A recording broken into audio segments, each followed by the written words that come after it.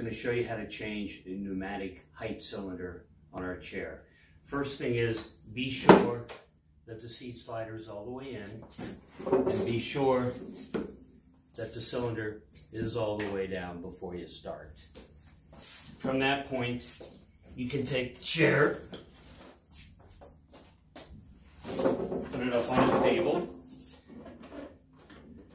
and you want to remove the cylinder. I take a standard hammer and I use the side of it.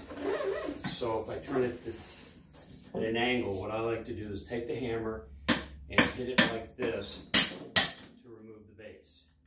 Once the base is removed,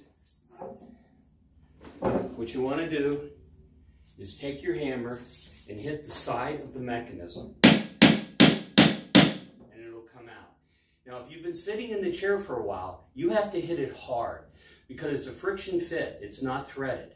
And then you get your new cylinder and put it right back in. An easier way is with a 2-pound hammer if you have it available, because you just hit the side of it and it'll come right out.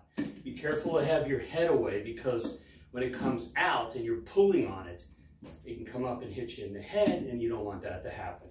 So once again, cylinder in, turn it to the side so you can see it a little better. Take your hammer, pull on the cylinder, and hit it with a hammer. Again, if you've been sitting in the chair for a while, it can be in there tight and you have to hit hard. And then you can replace it with your new cylinder.